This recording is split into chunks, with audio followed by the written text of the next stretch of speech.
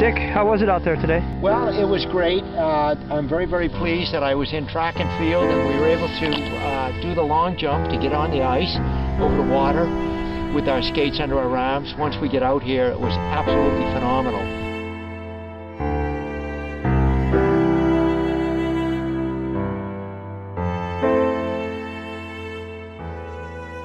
One of my best accomplishments in speed skating, and back to 1961, I had just gotten married and I was coaching the Wilmington speed skating team. And the youngsters, I had a meeting with the parents and I said, what I would appreciate if you kids would get your youngsters up there on Thursday, if at all possible, but you have to get your youngsters there to Buffalo by at least Friday, so they have to get a chance to get on the ice. All the while, I knew I was not going to be able to go. My wife was pregnant with our second youngster, and we had one infant. And all day long on that Friday, I'm up on 12-foot ladders, and I'm pulling on 2-foot pipe wrenches. Down at BU, we were putting in a renovation on Boston University. And I was not a happy camper. I knew the kind of condition I was in.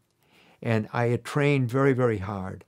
And I would clock, I had a buddy of mine clocking me, and I was right on record performance. And I had tried to break that record 3 times before that and came within a second and a half.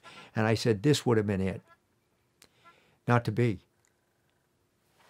I get home from work. My wife said to me, how would you like to go to Buffalo? I said, Pat, this is not the time to kid with me. She said, no, I'm serious. The Kendricks, he is a machinist. He's going to get out of work at 12 midnight. They're going to be at the house and pick us up. We drove to Buffalo in a snowstorm. It was brutal. We got there 45 minutes before the championship started on Saturday. We had driven all night, all kinds of problems. Needless to say, I grabbed a couple of thirds, 1 second, and not doing that well. But I said, okay. So Pat said, look, let's take the Kendricks out for dinner. We'll get a good night's sleep. I know why you're here. You want to break the North American 2-mile record? And I said, yeah. I said, so.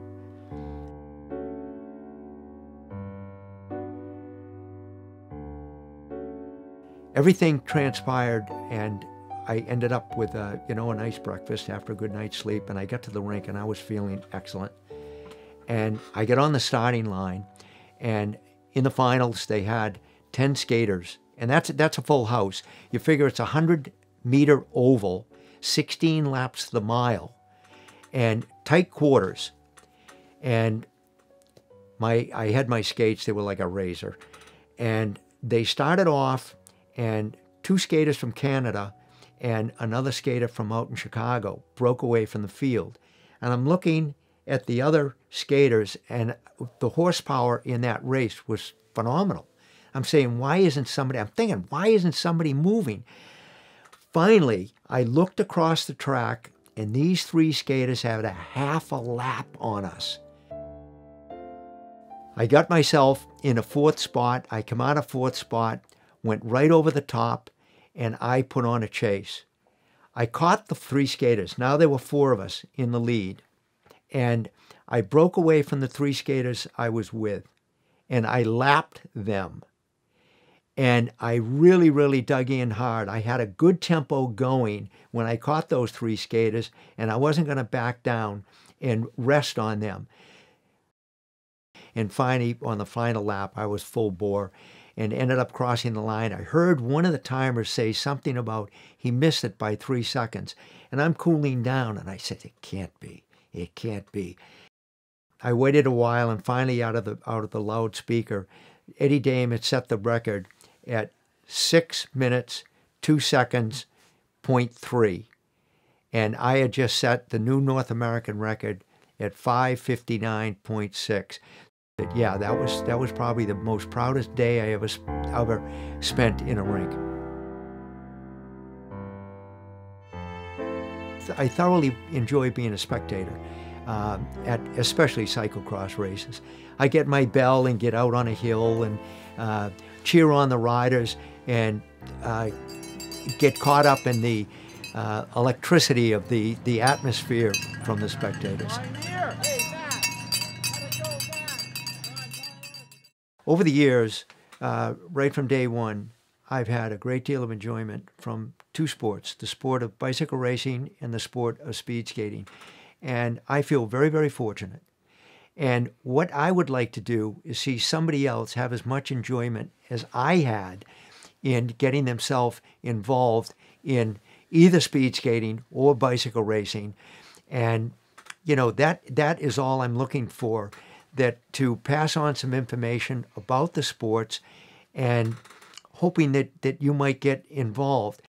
I was tipped off on how to compete, how to be a good competitor. And, you know, I was always told, you're never going to be a good winner if you're not a good loser. And everybody, you know, oh, wow, the only thing is winning. Well, there's a little more to it than that. It's how you handle yourself at a speed skating championship or a bicycle race. You know, you don't do it with your mouth, you do it with your legs. And then when you get done, either take on the role of being an official, a marshal at a race, just anything that you can do to make the sport a little bit better. You never know what's around the corner. You're going to run into adversity somewhere along the line. And same thing in competing. You don't know what's going to happen from one race to the next.